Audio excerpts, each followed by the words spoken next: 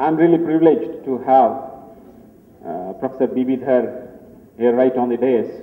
And I consider him as a Bhishma Pitama as far as the mining industry is concerned, because I have virtually grown seeing him right from my, very early days in the college. I have seen Professor B.B. Dhar as a very distinct personality who is omnipresent wherever he is required to share his knowledge with the young mining engineers, with the practicing mining engineers, or with the industry. So I'm really privileged to have him here. All the dignitaries, including my today's chairman, co-chairman, Professor Ajay Kumar, and Mr. Rao. I have been asked to speak on the constraint, which I have been doing it since yesterday. So I have changed it a little bit, and I want to speak from the point of view of a regulatory regime which is waiting in the wings to be unleashed the moment the NMDC bill is enacted. So my presentation is on the sustainable mining and challenges which we actually are looking through the constraints in this forum. So I hope all these things are included within that particular thing. So as a matter of fact,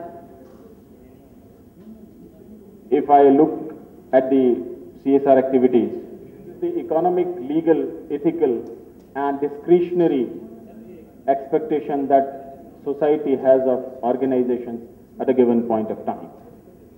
So one word is important, that is the discretionary. So this is very important in present day's context, because everybody wants something more than that which Professor Ajay Kumar has already expressed in his deliberations, that you should be above law. What law stipulates, they go beyond that as well. As far as the sustainability issues contained in the draft MMDR bill, a quick view of that. The Act addresses issues of sustainability in two distinct ways. First is the sustainability of mining relating to mineral conservations, zero waste mining, increasing the resource base, recycling, beneficiation, etc. The second is the sustainability of the social structures and ecological processes which adversely impact the quality of the life and what needs to be done to ensure sustainable development. The Act creates two funds: National Mineral Fund under Section 50, State Mineral Fund under Section 53. Both these funds are funded out of cess, respectively on customs and excise duties and royalty. Central government can impose a custom duty on the miners up to 2.5%, and state government can exercise its powers by imposing a 10% cess on the royalty paid in a year.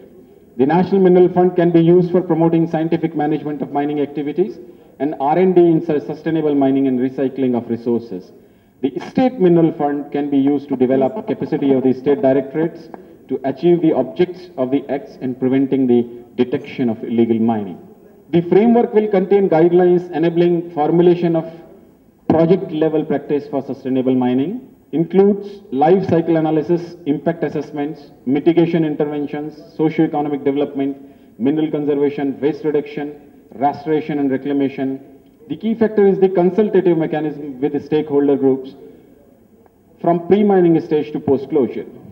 A system of public disclosures of mining-related activities and environmental parameters to facilitate sustainability audits.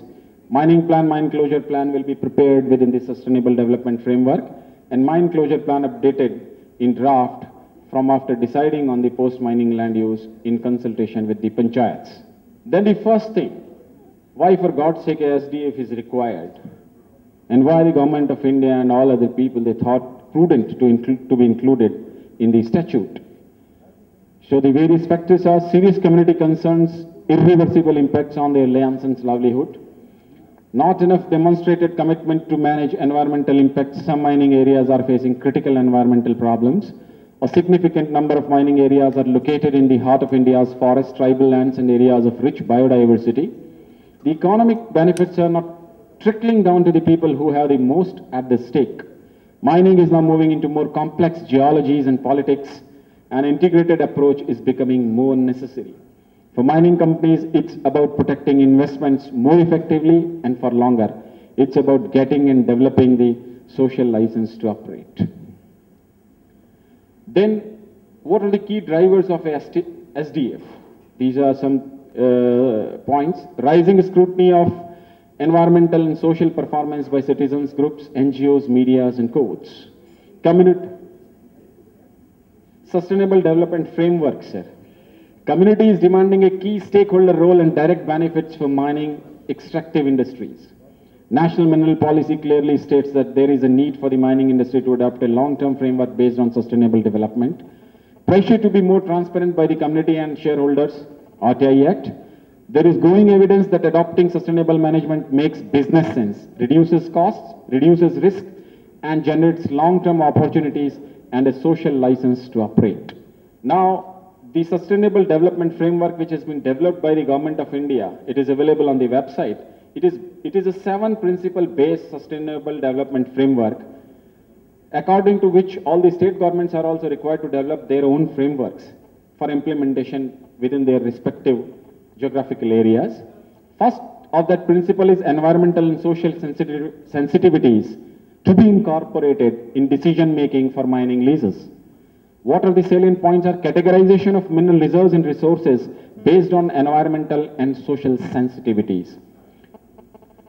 For that particular purpose, preparation of overlay like protected areas, dense forest, scheduled areas, water resources, fragile ecosystems, dense habitats, etc. over mining areas, or identify statutorily prohibited areas for mining. Inclusion of the risk criteria as decision input for bidders.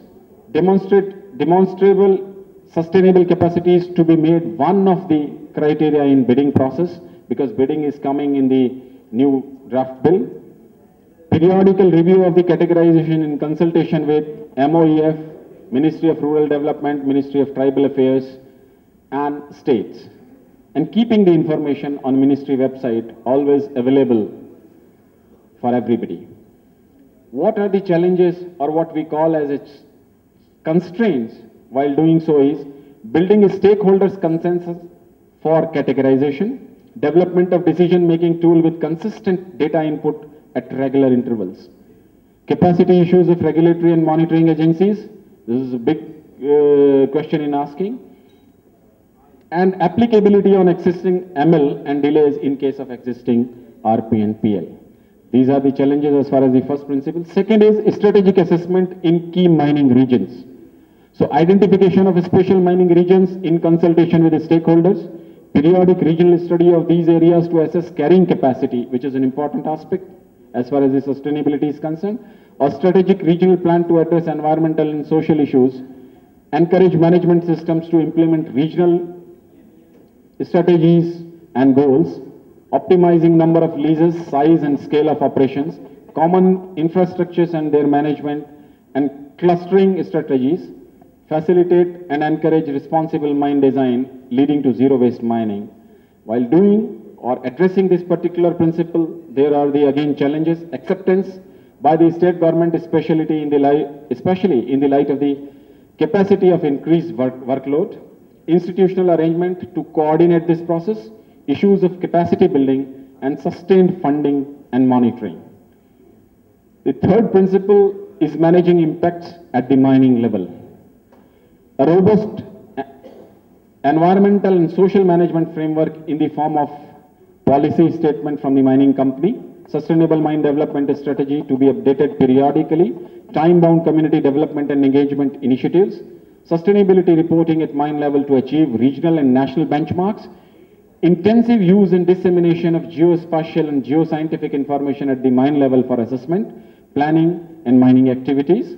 This has got certain challenges. State government responses for the additional mandate, engagement of government and community on a continual basis, and resistance from artisanal and small mine owners for being subjected to monitoring and auditing in line with regional and national objectives. Fourth principle, land resettlement and the other social impacts.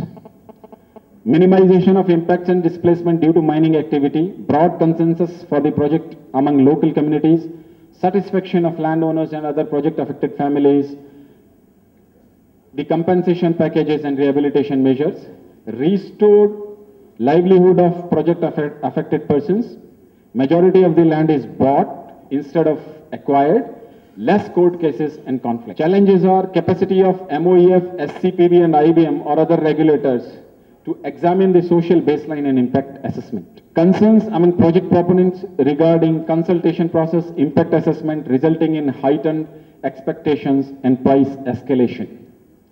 Availability of skilled persons to undertake assessment and provide time-tested solution to the organizations. Then community engagement and benefit sharing is another principle, and closures and post-closure issues. Recognition and realization of positive legacies of local communities, lower exposure to future potential negative legacies, and enhanced value of land post-closure.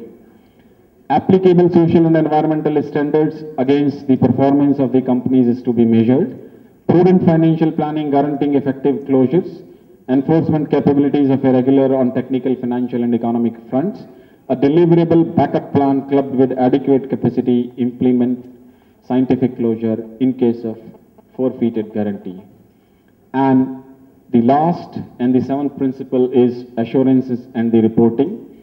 More transparency among the mining companies, improved performance on sustainable development indicators, more informed engagements and negotiations with local communities, structured documentation on social and environmental performance, and demonstration of continual improvement and a plan of action to reach the next set of goals.